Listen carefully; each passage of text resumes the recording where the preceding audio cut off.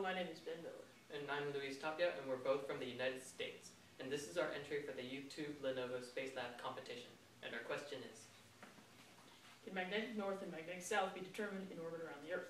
Now, the reason this is rather puzzling is because the Earth gives off magnetic fields. That's how compass works. It points to magnetic north and magnetic south. However, once you reach a certain elevation, the Earth's magnetic fields get weaker and weaker.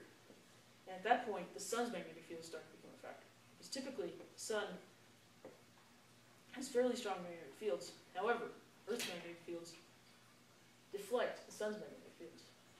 So, as the Earth's magnetic fields get weaker and weaker, you can expect that the sun's would get stronger and stronger.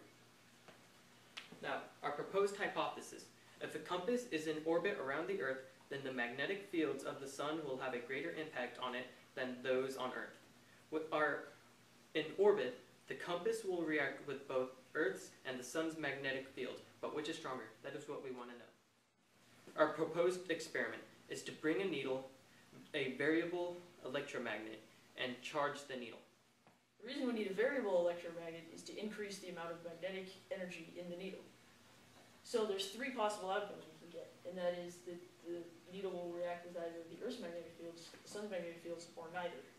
And by slowly increasing the amount of energy in the needle, we can eliminate the possibility that it will react with neither magnetic field. Thanks for watching.